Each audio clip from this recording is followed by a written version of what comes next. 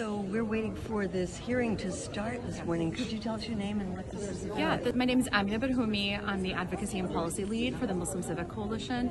We're here, this is a historic day. We are here to honor Wadea al-Fayoume. He's the first Palestinian American Muslim victim after October 2023.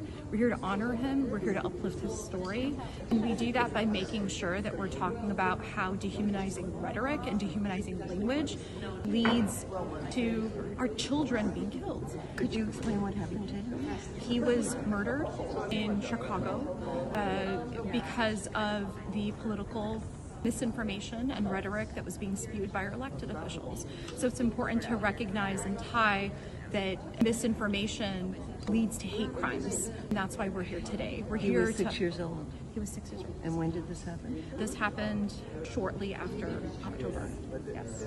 And this hearing today is going to talk about hate crimes in general? We're talking about hate crimes and how misinformation leads to hate crimes. In particular, we're uplifting his story. His mother is here with us, and we're seeing this hearing as honoring his memory and continuing the story. We have been in the halls of Congress, CODEPINK, and been to about 10 different hearings talking about the rise in anti-Semitism.